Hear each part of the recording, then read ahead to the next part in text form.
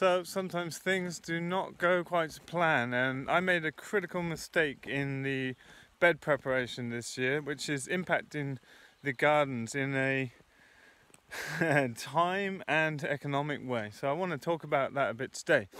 I'm feeling really heavy about it because it's quite a drastic error, and then there's been some management problems since, but there's also some things going really good, and it's beautiful to have such green lush pastures after last year's drought. So a few clips from around the farm the last days, and then we'll talk about the problem and why it occurred and what we might do about it.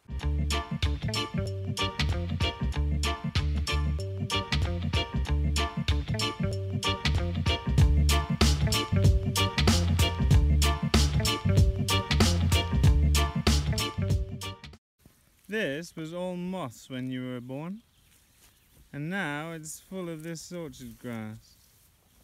And I don't know, I was little. Then was it not very much grass, only a little bit. Only a little bit. Now there's a lot. Is that a worry there?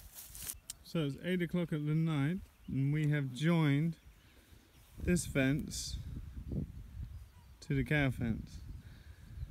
And technically we're overgrazing here because the cows have already been here a few days ago, but what I want to do is get them meeting each other and having enough space to run around. So the ram is still in here, but the cows just came up following us and they scared the sheep, but the sheep didn't jump over the fence, they ran past them. So that's a good first step. And you see they're bunched together, they are quite defensive. And they like having that ram nearby, they definitely feel secure with him. But the aim is just getting them used to each other as soon as we can, so we can start grazing them as one unit. Cows are mostly interested in new forage, which is here, so they probably won't stress them too much. So Ed has made bacon. We have taken seed flask, which is with the ribs, but taken the actual bone out, but very nice cuts. We've got a good amount of meat fat. 2% by weight with salt, 1.5% by weight with sugar, and mixed with black pepper, and we've rubbed that into the skin. There's a video you can find about this in full, but we are going to basically put this in the chiller now and then turn it maybe in 2 days time. We'll turn it and mix the order around, rub back the brine onto the meat, and then do that every day for a week. Then we'll smoke it. It's going to be awesome breakfast. Alright, storm is on. In 2 minutes, it's turned in, it's blowing the tunnel, it's blowing the yurt roofs off. We've got to go in. We've got hailstorms like marbles. Besides these things, they actually physically hurt.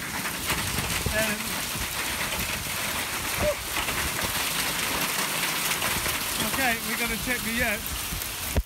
The yurt covers come off.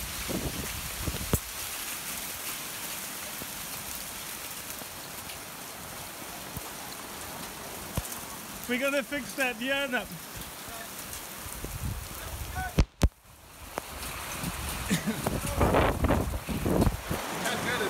Oh golly. Well, TV's okay. Delivery, Gustavo's doing delivery. Yeah. How do you feel about that? I put the shirt on and everything to look nice looking all and tidy and clean. Where are you going to? Arvika, there's a restaurant and 2 private customers. Okay, so a little drop off in Arvika, a new delivery van. Storm has passed, 10 minutes of storm, we got water in the yurt, but now it's sunny again, so just a 10-minute thunderstorm. And it's a big day, Ragnar, we're getting the turkeys out. So, the gobbledygook is here. Yeah, we're going to take the turkeys out to the field. Do you want to help me drive this out? Okay, turkeys have been here only 1 day, but we think they're fine to go out. Thunderstorms passed. Ragnar's catching turkeys. Show us how it's done, Ragnar. I have to take one. You have to be fast.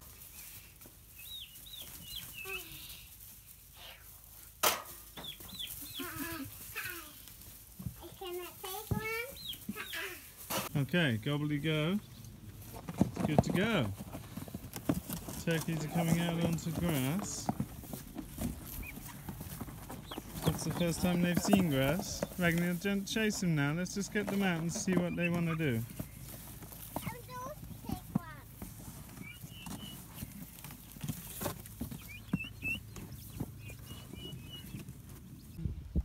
Hello, turkeys.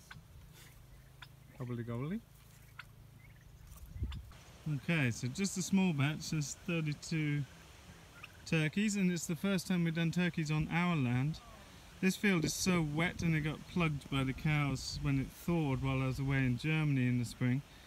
So I want this bit of land to have a lot of recovery. We've got broiler pens down the bottom, but we've decided to move the broiler chicks up to top field where it's a lot drier after all the heavy rain we've been having. Interestingly, we've had the King Stropharia mushrooms come up, which again I wouldn't expect to happen until autumn.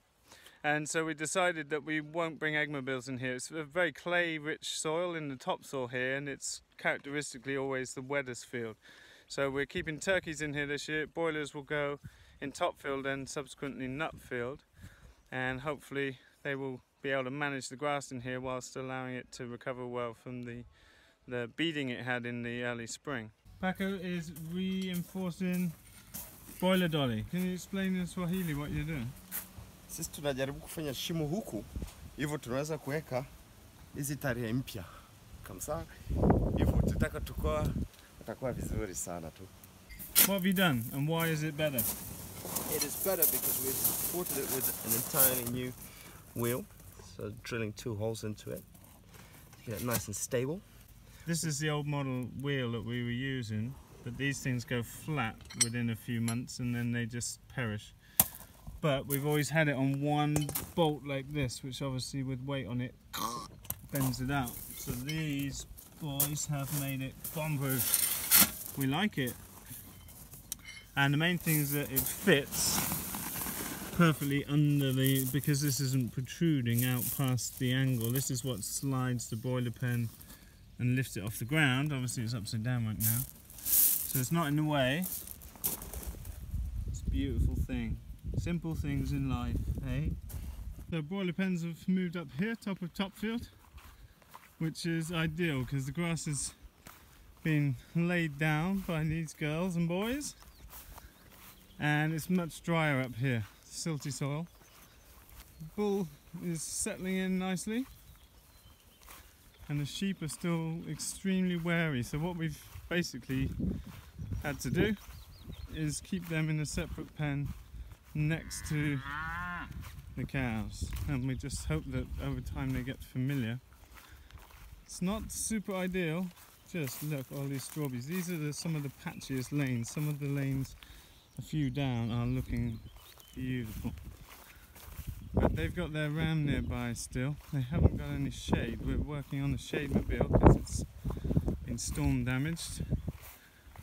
A bit of a hot day today, but they don't drink much. Sheep are often taking all their water from the grass, but they've stayed in the pen today, which is good, and hopefully they'll get familiar with the cows pretty soon. We're working on basically a whole strip of this field every day, so I think we've just resolved to move them like this for now, and hope within a couple of weeks that we can start running them together.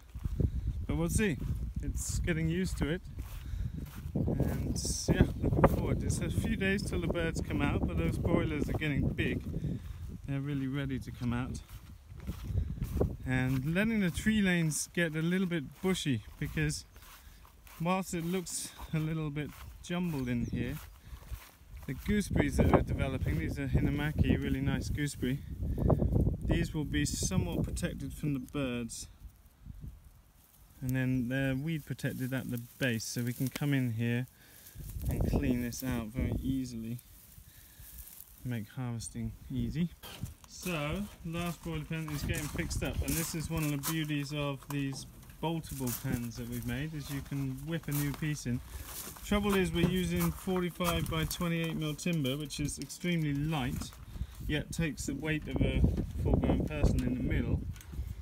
But it's nice that you can basically bolt out a new piece, drill it out, whack it in, good to go, and just staple this back down. So So we'll get these up this afternoon, and then birds come out in a few days. Go and have a look at the birds. So we have mesh doors open at the moment because it's all the lights are off still, but it's really warm in here. Birds are going to be coming out very soon. They're growing well, they're doing well. 3 more days and we'll get them out on fresh grounds. Okay, team project, get tomfoolery on the water. That's a beautiful mast. So Dominique is a sailor and she's determined to get this all rigged up.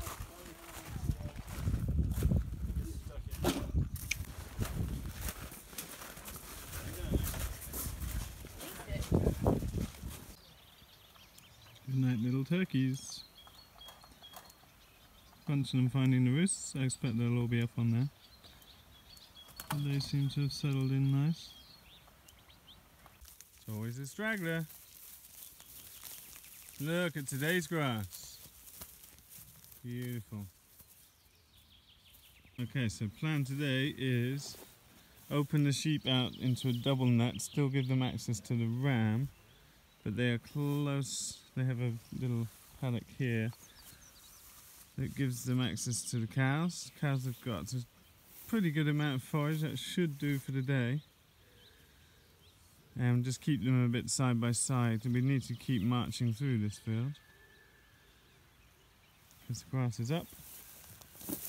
This is the area that was just moss when we came here, so it's pretty transformed, but it's a different species complex. It was basically moss and lady's mantle, this one, when we came here, and that has changed rather a lot.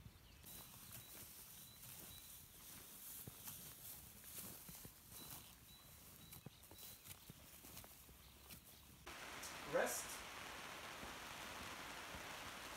So that's, from a conservation point of view, it's the most common tool we have used in order. So, listing management course is on, and this is here from Norway. Potatoes with homemade pesto, salad, pasture-raised lamb. Look at that, beautiful. So things look pretty good in the tunnel. Tomatoes are first flowers appearing, and they've been strung up, and lots of good lettuce coming along. So we'll have a lot of lettuce ready for next week. We've cut out all of these greens now. We'll get regrowth on them and some spring onions coming along.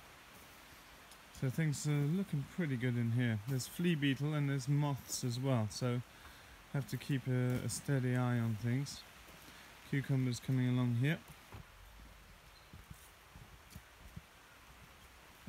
So when we made these beds, I made a video of 10,000 wheelbarrows. We were moving 60 ton of compost around, and we're using this wood-based compost that is very low in nutrition, and it's just full of organic matter, which we wanted to put down because of the drought last year, knowing that we might be vulnerable to that.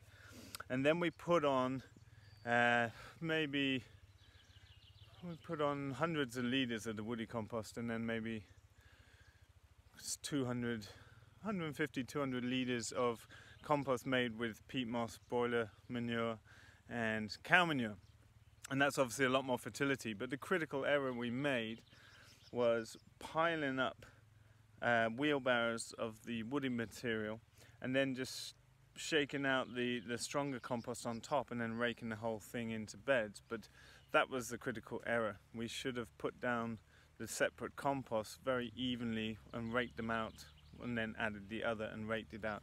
Because what's happened, as you can see on this bed of beets, is we have, you know, really small plants that are just suffering from lack of nutrition, and then really nice plants coming along.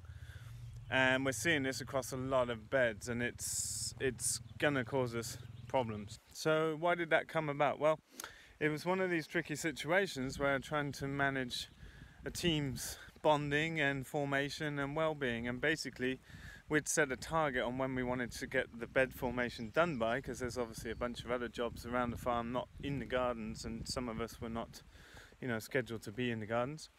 And so what I decided to do is set a deadline for when we make the beds, and to keep morale up in hot, heavy work days, I decided that it would save us approximately a day to just lump the beds together. Now, I thoroughly regret that decision now, but it was a decision made for what I felt would be of most benefit to the team to achieve this task. We'd been set that looked like an unachievable task at the beginning, but then steadily throughout the week we were getting closer and closer, and we got it done. But it's gonna pay off now for the rest of the season. There's another example of patchy beets. So we're getting quite a lot of beds with patchy growth. The worst of it is over here. You'll see it in the spring onions, for example. And so we have onions developing well, and then onions that haven't really grown since they were put in. Now, it's definitely going to impact us financially, because this is the time when we're starting to get boxes out. We do have a lot of nice veg too. There's turnips developing, we've got multi-sown hacker eyes, and we've got lots of mesclun coming up, and lots of salad developing. The tunnel's looking good, but major problem with carrots, and carrots just have not been germinating well. This is the first year we've used pelleted carrots, and they've been a nightmare. So we are basically making some hard calls now and scrapping a bunch of beds and putting in some new seedings, because we've typically got thousands of carrots per bed. So that kicks us 2 months out of schedule. So it's a bit of a disaster on that level. I'm sure every grower has little, beds that become disasters every year, but that's been tough and a bit rough to not be able to put full attention onto things. One thing that's also been contributing to some problem is just not having regular enough monitoring in the garden. Now, having interns here and being so focused with getting people orientated and into educational roles with some responsibility takes a massive amount of focus, and we haven't had interns here last season, so it's been a massive and quite overwhelming beginning of this season for me in that way. But it has meant that the garden team have been in at the deep end, and without so much constant feedback and monitoring from myself, and that's got its drawbacks too. And I think the monitoring of the crops, everything's under row cover. It's really the job of a market gardener to get out early in the morning, go look around every single bed, and really anticipate problems coming and responding to them as quickly as possible. Now, everyone's working hard, and it's things happen, and that's the way it is, and we're all learning from that, so that's beneficial. But it's so important. The lesson to take from it for the viewers is, this is the priority of a market gardener, is to go around observing all the time, for looking for pests, looking for plants bolting, looking at watering. Something that's been really critical with the young paper pot transplants as well as direct seedings is they must be kept so carefully. They must be moist all the time, and I think partly the germination of carrots has just been letting them dry out at times, and it's that's something that I need to monitor is happening, so that someone else is monitoring that at times. So that's something to improve on, and it's something that I need to really be meticulous in managing, even if it's me managing someone else who's doing that. So lots of things to learn in this process, and that's why we're all here, I guess. We have some nice beds coming up too of carrots, but much less than we would have normally. So we're a little bit behind because of the cold snap that we suffered just after we started transplanting stuff out. We didn't lose crops. I think we lost one bed of beans in the frost that we had. Everything else was doing fine. But we're a little bit behind other years. If I look back at photos and videos from last year, for example, we're way behind with things like broccoli coming up here. Normally would be quite big plants by now. So that's been one thing with the paper pot transplanters. You're putting out such young plants, they're very vulnerable, and it's been working great in subsequent plantings. There's some nice beans gone in here. But as I said in a video previously, I think something I would always do is the earliest crops in the year, put them out as in our old trays, in the 64s and 144s, where you've got a much bigger cell and you can get a much bigger transplant that's resilient, certainly at the start and end of the year. So paper pot's got to be used in the middle of the season here. I think it's too risky with the weather early in the year. So, you know, that's part of the risk we took by putting everything over to paper pot. It's a little bit of a shame, but that's the way it goes also, and we'll survive. It's just a bit disappointing and a little demotivating when you've been working hard and then things don't go as well as they should. And it's the first year we've had these major errors in production in the gardens. We've been having, you know, such beautiful gardens, but yeah, that patchiness is going to cost us something. We've got more chard that's a little bit patchy here, and beds of lettuces coming on that they're looking okay, but a little bit behind where we expect to be at this time. Let's have a look in this caterpillar tunnel. So we've got here, for example, a bed of onions that's a lot more regular, but some patchiness again in these beds. Some lettuce and pak choi coming on, which is doing okay considering like flea beetle's been a major issue this year. But we've got some nice beans.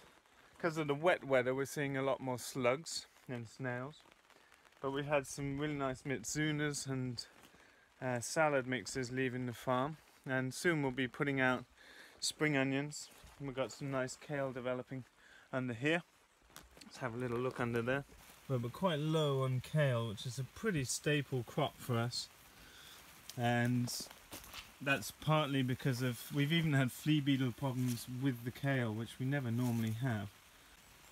Some of the squash in the tunnel is a little bit behind. This is probably half the size the plants were at this time last year. And that's partly from the cold snap, so there's not a lot we could do about that. That's just the way it goes. Some broccoli mixed with lettuce is there. So a bit of a slow start, and things will pick up, but it requires a little bit of different management now. So what are we going to do about it? Well, you know, one thing we've been doing is going through and just culling beds that are not performing as they should do. And for example, we've got pretty scrappy beds of fennel, and most of the carrot beds are just really underseeded. And that's partly with this pelleted seed. We've always had fantastic carrots. So there's going to be some serious culling that puts us back in our schedule. But there's always going to be some decent veg that we can pull out to make the week's subscriptions. And because we're not selling vegetable boxes, we're selling at Rico, which is more of a market style. It gives us the flexibility to, you know, compile boxes of what we actually have. So there's less pressure in that way. But it's certainly going to wipe out, you know, a decent percentage of the revenue from the garden this year, which is, you know, there's nothing we can do about that at this point. In this cold, short climate, it's them first boxes in the year that really, you know, the start you get in the season really sets up the entire season. So it's a big blow, and trying to keep, you know, feeling light about it, because there's plenty of other things going on at the farm that we need to deal with too. But it's, yeah, I thought it's a valuable thing to share, because it's not always that things go perfectly, and we've been really blessed by the people that we've had here and how well it has always gone. But sometimes that's not the case. Let's go and have a look at some other crops. So this is some multi-sown hackeri, and you can see we put in several in each cell. So there's still a little time to go with them, but that's a really nice crop that we love to have. So these beds are all multi-sown hackeri turnip. You can just see popping up in 3s and 4s. Lots more radish on its way, and we've got some radish ready to go. Then we've got some of the outside squashes, some fennel, lots of lettuce, chard, and a lot of peas. We're going to have to apply a range of strategies to, you know, pull it back into speed. But I think it's really important to share some of the things that don't go right, even though it's a little heartbreaking. It's, you know, it's a reality. If farming always went right, then I guess many more people would be doing it. It's a challenging thing. But first time we've had major challenges in the garden, but we must keep our heads up and keep responding. That's all we need to do to keep steering things back on track. And it might be that we scale up on micros and things like that to help alleviate some of the pressure. But I think, you know, we're maybe 10 days to 2 weeks behind on some of the crops, and things like carrots that have been a bit drastic will be a couple of months behind on, which is, you know, that's a big shame, but that's the way it goes. But very happy to have all this beautiful lush green growth and a lot of rain, so we've been just really enjoying seeing the pasture popping up, and the cows are happy with their bull, Skansen, and the sheep are getting more relaxed every day. Well, looking forward to more longer sunny days. We've been getting some nice sun again. The temperatures have gone up to more stable temperatures now, but lots of rain interspersed and some pretty crazy thunderstorms. Just noticing the fungi down here. Something that's really common with no dig beds is you get this proliferation of fungi that you might not see in your till beds. But got to keep our heads up now and keep focused. There's lots we can do to help remedy this situation. Whenever we're turning beds over, obviously we can, you know, better evenly distribute things like pellet chicken manure will help just to even out the fertility. We're going to have bioferts, compost teas, things that we can put on as liquid nutrients to help the situation. And that's all we can do, is keep responding. And so we'll be making videos throughout the season, so we'll see what happens in the end, because there's so much that we can be thankful and grateful for. We've got beautiful crops in here, and we've got many beautiful crops outside, just some of them are not up to our typical standards, so it's, you know, it's a little disappointing, but that's life, that's farming, you know. But so much life happening on the farm now. We've got a beautiful team here with interns from all over the globe, from Canada to Europe. And it's just, yeah, I'm really enjoying having a lot of people and birds back on the ground and ecosystems pumping and thriving. It's really amazing to see the grassland and the insect life really in prosperous health after last year, and just seeing how the neighbours' land recovers and how ours is functioning. We've really been affirmed again just how much resilience we're building into our land through careful planning and high animal impact and intensity. Okay folks, that's it for today. Just having a bit of downtime and getting on with odd jobs that have been piling up as the interns and guests are on holistic management training with Anders, and looking forward to just catching up a few things before we jump into soil preparation weeks and get our trial beds started. And we'll be updating and detailing what we're doing with those. But hope you found that interesting, just to, you know, reflect and share some of the things that are not going well, which are often much more important than sharing the things that go well, even if they're a little heartbreaking and feel a little timid putting them out. But that's, you know, it's valuable stuff, and you know, most things go exceptionally well here, and we've been blessed by that. But sometimes little things happen that don't go to plan, and this feels like one of the biggest errors I've made in judgment, and so I thought it's really valuable to share that. So thanks so much for watching our channel, folks. Don't forget to click subscribe and like the video if you benefit from it, and you can find out more in the links below. See you in the next video.